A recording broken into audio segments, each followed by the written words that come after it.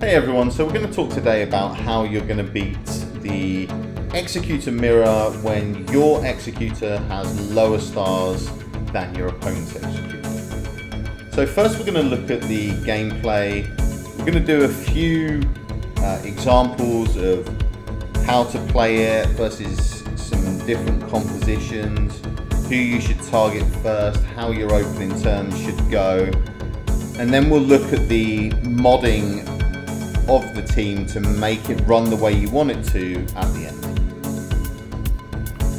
So here I'm fighting Ramdam. He has a 6-star and I'm on Malga, so I have a 4-star Executor.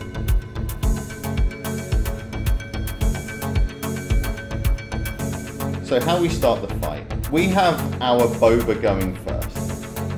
We want to make sure that we don't trigger Bosk's bonus turn straight away. So we're just going to use the special on Bosk to apply the target lock.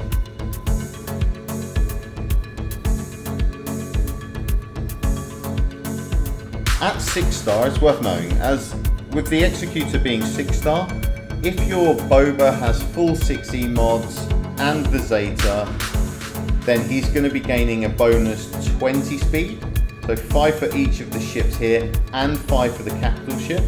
So he will outspeed the capital ship and basically every other ship. Well, it will outspeed your Bosk and your BAM. So we have the breach on their Bosk here. The Piet will usually prioritize targeting the BAM due to the health pool, so we'll just use the basic. It doesn't use the assist special or the mass attack special, as we don't have any breached or target locked targets. So now that propped our bonus turn meter to our Bosk, we're going to breach their Beskar Armor Mandalorian, their Razor Crest. This is going to allow us to use the basic on our Razor Crest before our Executor takes a turn to apply marked to their Beskar Armor Mandalorian. So you see here, apply a basic, he becomes marked. Now we can mass attack and really put some damage into the Beskar Armor Mandalorian. And it also means that on subsequent turns, we can focus via that Beskar Armor. They brought Slave 1 in. It's either going to be Slave 1 or IG-2000. I think it prioritized Slave 1 because he hasn't spawned. Or it might be the reinforcement priority. Or it might be just because he's a higher power ship if he's Relic 8. But he just comes in and doesn't really do anything because he only has one target locked enemy to attack. So we just keep focusing on the BAM. We get to pull Slave 1 for more damage. We've already propped his extra life, so we know that if we get him down, he's done. So we now call in IG-2000. Which I think is incorrect. I think we should call in Xanadu Blood because the reinforcement ability for mass retribution is fantastic. But the IG-2000 is big damage. As you can see, he's chunked half the life off of the Beskar. And the BAM is down. Now once the BAM is down, this fight is very much on autopilot. You want to be getting your breaches around if possible. And once a target that isn't Bosk is breached, you want a basic with the BAM to apply mark.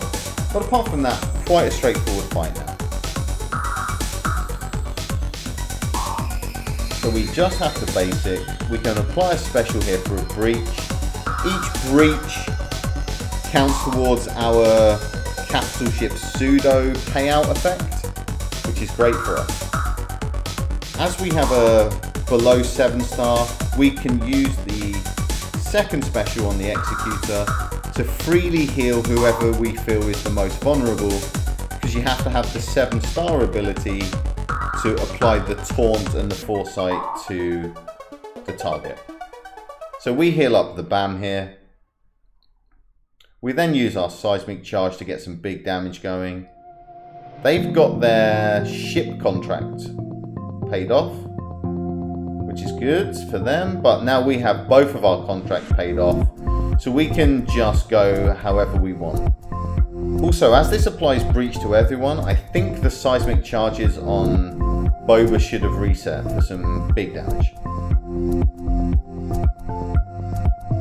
So, this was a mistake. We should have called IG-2000 to assist, because IG-2000 will do more damage than the Slave 1 due to the double tap. We can now bring in our Xanadu Blood for our retribution, not that it really matters.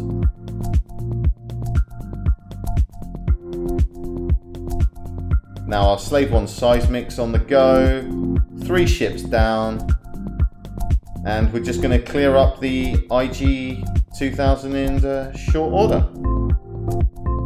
Super smooth, super easy. Okay, we have another recording here, and this is again a 4-star. This time we're going to punch up against a 7-star Executor. Should be relatively the same deal. We're going to try exactly the same strategy. This was as I was starting my testing, so my strategy wasn't quite nailed down 100% at this point, but the opener should mostly be the same thing.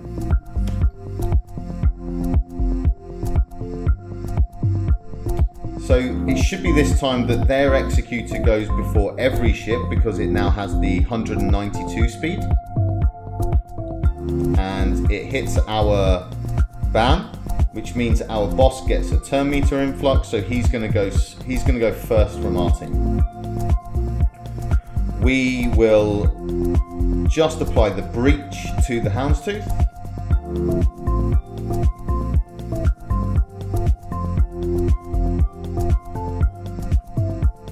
Then our Slave 1 goes, and he can apply breach to their Beskar Mandalorian.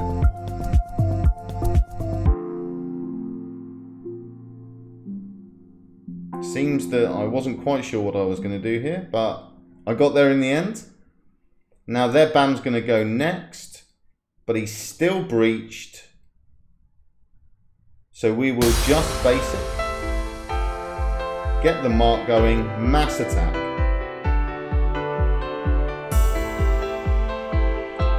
Now, controversially, our opponent has a Palpatine shuttle as a reinforcement. Not quite sure that does anything, but as you can see, we just keep going in on the BAM. We've put a lot of damage into him already. We do try the Xanadu Blood this time, which I think is the better method. And we call the Slave 1, finish off that BAM, nice and easy. Now we just start applying our target locks, get our seismic charge trigger, which pops our contract. We haven't hit the auto breach target lock contract yet, but I'm sure that that's going to be imminent. See, another thing here, you notice their capital ship, if we just wind back slightly, their capital ship healed, and because it's 7-star, applied taunt and foresight to the Xanadu Blood. Which is not great for the AI, honestly, because really, you never want your attackers taunting. So that's maybe some issue that they can shore up. I'm not even sure I noticed it had taunt because I kept focusing on the boss. So we pop a heal onto our BAM as he's squishiest, no taunt our end. Get a hit on the 2 guys there. Still haven't got our mass breach, mass target lock going. But as you can see, even that's not too much of a problem. Now their boss no longer has taunt, and we just get to carve away at the IG-2000. And there's our pseudo payout from the capital ship. And we're just going to start mopping up their ships here. Like, they have absolutely 0% chance of winning from this point. Honestly, I think you could press auto now. And another big seismic charge from Boba. And the fight's over. Okay, so here I was helping my friends Skype learn the strategy for this matchup. You might notice Skype from Grand Arenas. We do a number of Grand Arenas where I help him through, or he'll come on and do Grand Arenas with me. But anyway, here we're doing another 4-star, again versus a 7-star. Again, we're going with the... so here we actually tried the IG up front strategy. Again, this was testing just to see what strategy was the best while I was refining how I wanted things to work.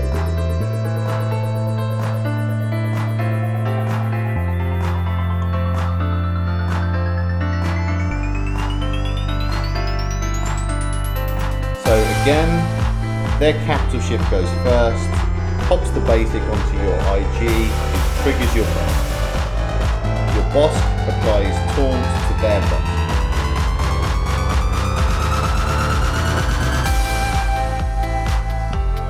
Or in this case he's doing it to...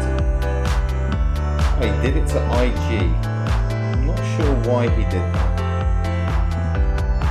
But I guess it doesn't actually matter because their boss hadn't taken a turn. You're still going to get to... So yeah, you can see how this works. So even when you breach the IG or the ban first before the boss, because your ban is going to go before your executor, you're still going to get to use the basic on the breach target to get that marked.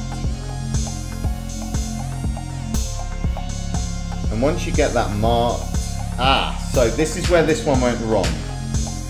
The IG used a special which dispelled, so that's why going for the IG is a bad idea, because now we still get to use our mass attack because this is a breached target, but we're not getting to fight, we're not getting to kill off the primary target we want, which really is the ban.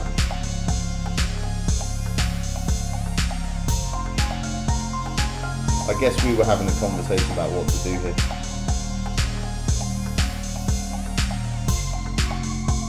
So he does the mass attack. But you see, that's not nearly as impactful to the strat you're going for. And then the Xanadu comes in. Now we have no debuffs because the boss can counterattack and then just remove it. So this one looks much worse. Again, we try to go for the IG. And I guess we will bring in Slave 1. Okay, he brings in Xanadu. I think we should... Slave 1, right. So Slave 1 will then pop the AoE. Gets a reasonable amount of damage, but still, we're nowhere near close to killing anyone at this point. But we are getting that retribution counterattacks from the Slave 1, which is pumping out target locks, which does help to fuel the payouts.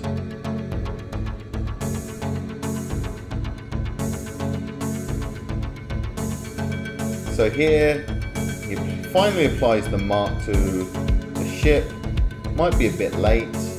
Pops the heal on the Slave 1, who doesn't taunt, as it's only a 4-star capital. I guess we keep going in on the IG, but this might be... it's a Vader. So that's still not too scary. We finally got our contract. We tried to stun the Xanadu or the ban. So we stun the ban. We now apply mark to Xanadu. So we have 2 targets we can attack without being locked behind the houndstooth. Guess we finish someone off here.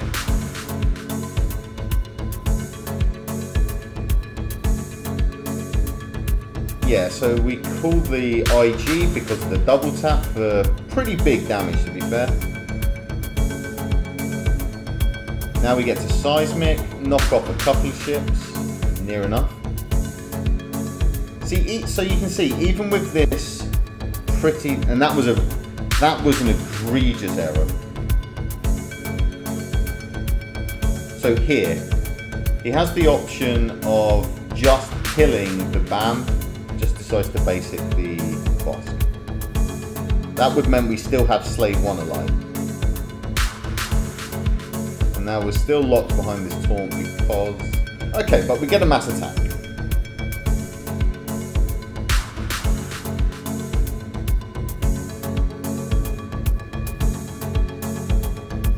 So we just get... It's annoying getting locked behind the Bosk. This is why you really want those breaches to come out of the woodwork. But this match is still very comfortable. So even with the suboptimal start, this is still a very easy matchup. We even get to blow up their capital ship first. Everyone loves that animation. Probably the best animation in the game. I'm still partial to the Wrecker throw B1s at people, but that animation is fantastic. So now we're just mopping up. I think had we have focused, I guess BAM wasn't going to die, so Slave 1 was still going to die. As you can see, this would still be a high banner victory. And we get the win. Okay, we're back with Skyte's account again. This time he's going to face JCW895. At this point we'd revised his mods, so we had the speed order on the ships of how we wanted them to be. And I think we had the strategy down, so I think he does this the way I recommend doing it.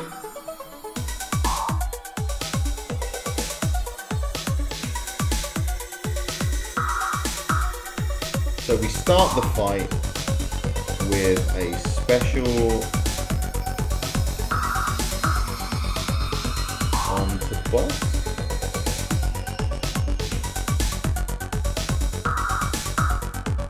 Either Bosk or BAM should be fine. So he specials BAM, Bosk takes his bonus turn and talks. It's actually slightly worse for us because now they can mass attack the Bosk, which is why you want to target the Bosk first. But we can apply our mark to their BAM. They will do their mass attack, which is really, we gave them 3 damage there. That's why you want to target the Bosk first, because then they won't get the Bosk breach before their capital ship takes a turn. That isn't an issue against 7-star capital ships, as the 7-star capital is going to take a turn before your turn. So now we get to breach with Bosk. And then our capital ship will give us the mass attack on their Beskar Armor Mandalorian. So we get to chunk some damage into him. Almost through his first life. Now we're through his first life. Now we get to call an assist on the Beskar Armor with our IG. And he's going down very quickly. He should die to our first reinforcement. So our first reinforcement comes in, should be Slave 1. Okay, we're doing Xanadu. So I guess we're doing Xanadu here for the retribution, because then we can both clear up all of the rubbish on the Bosk, and also we're going to feed into our ship contract much faster. And because of the mark, we're still going to get to finish off that BAM. So it's hard to judge how much damage the AoE from the Xanadu is going to do. As you see, it killed the BAM here. We could have targeted Bosk and then double tapped with the IG just to get some more damage in. But I think it's not worth taking the risk because the crew ability of the Razor Crest is so powerful for the team. Like all your specials dealing breach. And that's synergizing so well with the capital ship, and it's the source of your contract payout, that I think it's just best to not risk it and get the BAM killed whenever you can. So they do some stuff which we don't really care about. Yes, everyone's breached, but it's not a massive concern for us. Like, we are fully in control of this fight. We can pop a heal on whoever we think is the most fragile, in this case the IG. Now we can stun the Bosk, basic the Bosk, just get stuck. We get stuck behind the Bosk a little bit here, but now we've got our double payout. Just keep going in on the Bosk because we're locked into that at the moment. They get a big seismic charge, but not enough to really concern us. And we get to bring in our own big seismic charge now.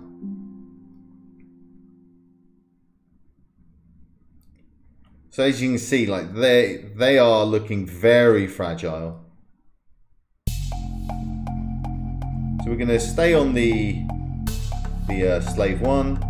Should get him dead with the next basic, but we might... if it was me, and I can't remember what we did here, I would be targeting the IG or the Xanadu with just a basic or an assist onto IG for a double tap. Yeah, there we go. We did the assist onto IG for a double tap, get the kill. Now we could AoE here. I would AoE onto Boss, calling the IG 2000 for the double tap, or calling the Slave 1 because he now dispels on basic.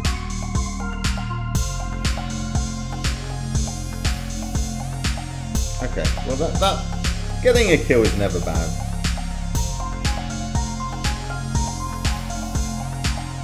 Now we're just ploughing through this boss.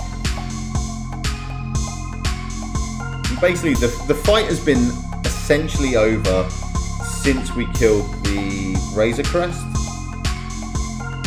but now it's really over. So at this point, Skype backs out of the fight because he doesn't want to knock this guy before his payout. But you can see that this fight is super over, super easy. Okay, so now let's look at the modding and the turn order you want for this fleet. So the first thing to know is what your speed is on your PX. So our Piet at 4-star is 174 speed. That is with all 6Es except a triangle. So we need our Beskar Armor Mandalorian to be at least 1 speed faster than that. So if we find Bam here. So this is 181, so that's plenty fast. I think the math for a 5-star is that Piet is 179 speed.